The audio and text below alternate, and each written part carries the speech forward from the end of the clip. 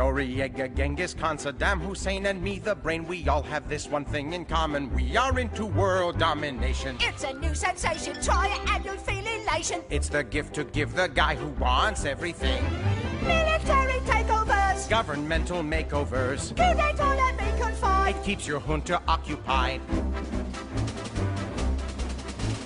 Look here at this dotted line. As overlord, I could combine and make this all one sovereign state. Oh, overlord, you are so great. I'll sew up this divided planet. My regime will surely span it. Yummy spammer, will you can it? No, Pinkie, you will.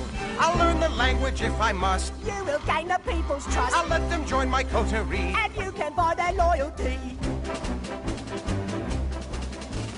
There are several formulae I like to use for domination and to get the maximum effect out of a helpless nation. Crab meat or magnetic shoes, mind-controlling pink tutus, or a giant signal tower to telecast my mental power. Think big, not small. Dominoes will start to fall. And then I can be the mouse who conquers man. So, if you have a calculator, you can be a great dictator. Let each country that you covet equal X. You're gonna love it. Multiply by why not try it? If the people start to riot, you can always say that they are just a bunch of kooks. People just need to be led By a mouse with a big head. to their weakness, they'll succumb. If you give them chewing gum, It may bother them a bit. but they'll soon get over it. They won't mind when I'm the czar of all that we see near and far.